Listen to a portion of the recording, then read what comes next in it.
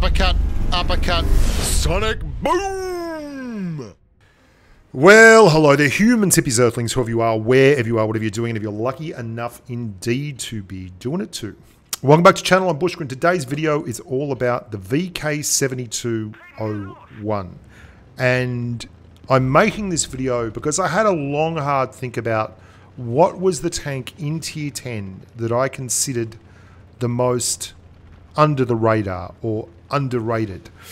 And I've come up with 3 different vehicles, one medium, one light, and one TD.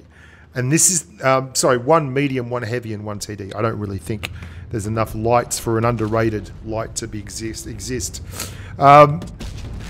it's the VK7201. I made a video a long time ago about the VK and why it was so bad. And I kind of stand by everything I said at the time. But it was new, okay? The VK was very new in the game. It's shit at side scraping because it's got these huge big weak points either side under the turret. And you've actually got this really, really flat side armor profile. So if you over angle even a little bit, you get destroyed. And its gun handling is god awful. It's like 0.36 dispersion, 2.5 second aim time with all your rations and stuff. It's slow. It's slow. It's got 7 degrees of gun depression, but you're a rear-mounted turret, so it's incredibly difficult to get shots off at targets that, you know, aren't above you. If they're below you, you could be in real trouble, so it's easy to be side-hugged. Why am I telling you all these bad things? Well, there is one thing the VK does. Now, when it first came out, it was new, so I did not really know what the VK did. And it's this insane armor profile that it has where the armor only really works angled on the nose, okay? So what you want to do with the VK7201 is get it to a corner and angle this schnoz at obscene levels and get people to bounce off the end of your schnoz and then wheel back out and shoot them. And you're going to see me do a little bit of this in no short order.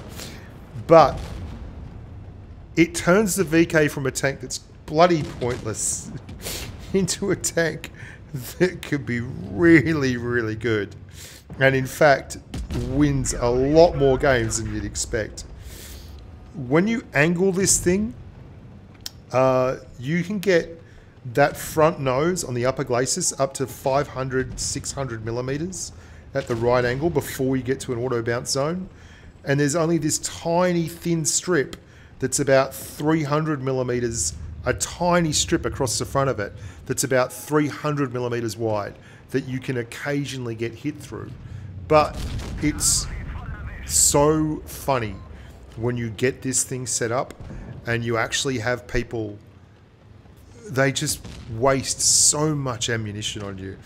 You can see what I'm doing here, trying to get this IS-7 to shoot me on the schnoz. It's more evident in the next game, which I will show you. So it actually turns a tank that's kind of crummy into a tank that is actually very, very cool.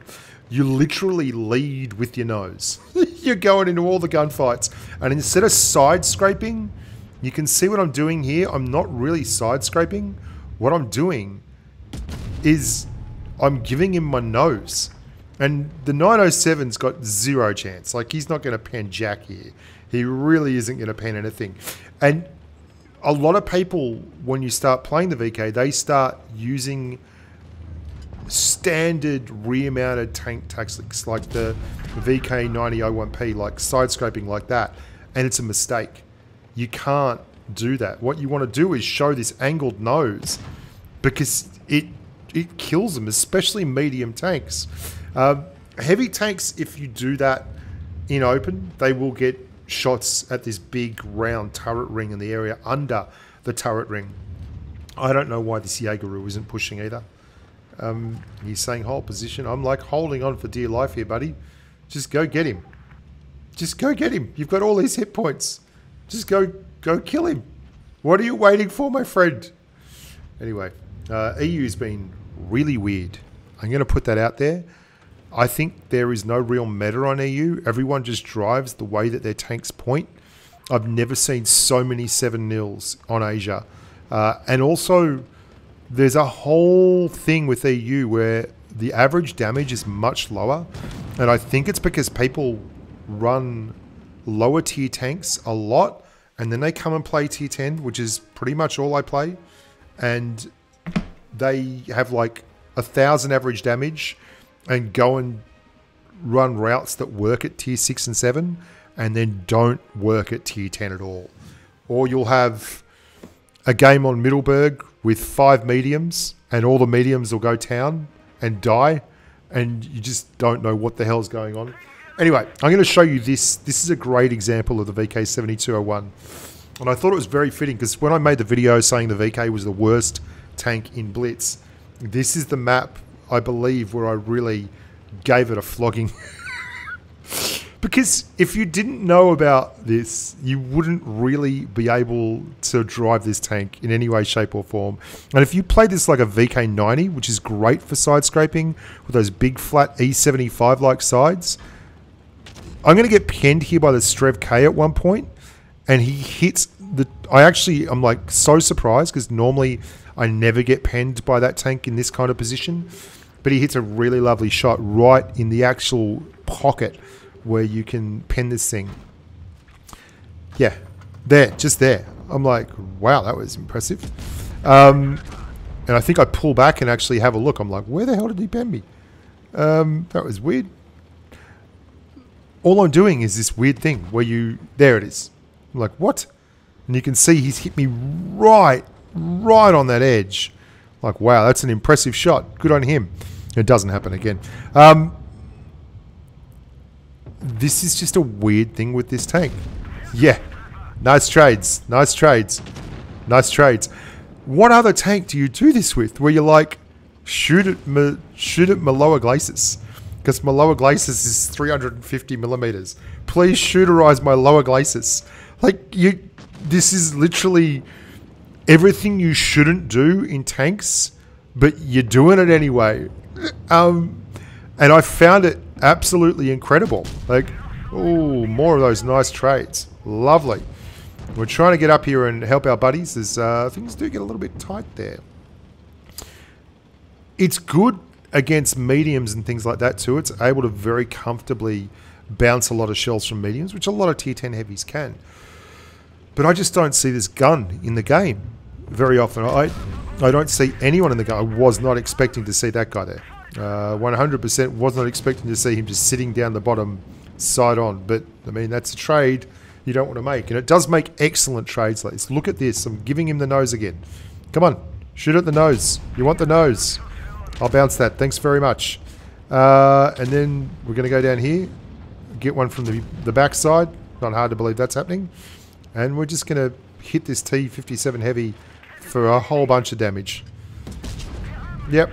Yep. Yep. Yep. Yep. Yep. Yep. Yep. Yep. Yep. Yeah, that'll do it.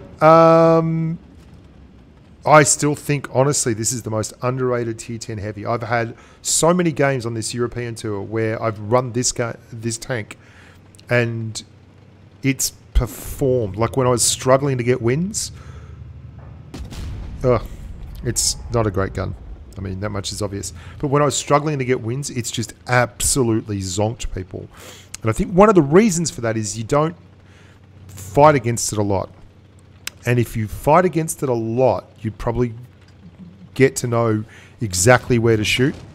And it would be important. But if you don't get a lot of opportunity to fight against this tank, you just won't. I mean, we've bounced a fair bit. We had they did a patch and I had a 6k pattern mastery and like a 5k damage, 5k bounced game mastery in the VK. And they both disappeared. Which sucks. Really sucked. So you had to get these ones because I'd already recorded them. Oh well, wins for us. That's the VK7201. My vote for most underrated tier 10 heavy. Let me know what you think. Let me know what your most underrated heavy or medium, or TD is for that matter, and see how close you get. Until next time, look after yourselves and stay safe on the battlefield. Bye for now.